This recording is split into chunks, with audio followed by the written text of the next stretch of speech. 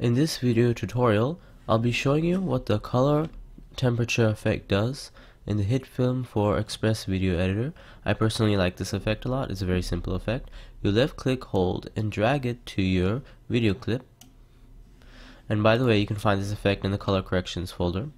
And then when you go to the controls, basically it gives you a toggle over here and allows you to control how much blue and how much red comes out in the image.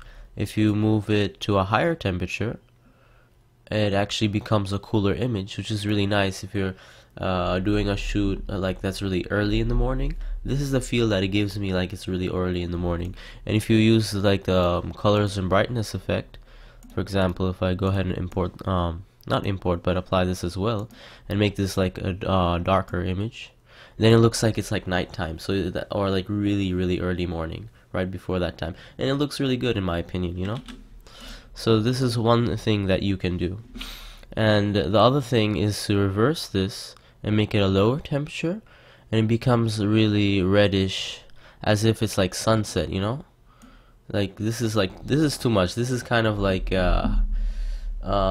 something fiery, or so, like maybe if a house is burning down, or if someone's you know, running away from violence or something. You know, it kind of promotes red always, in my opinion, promotes a kind of violent feel to the video clip.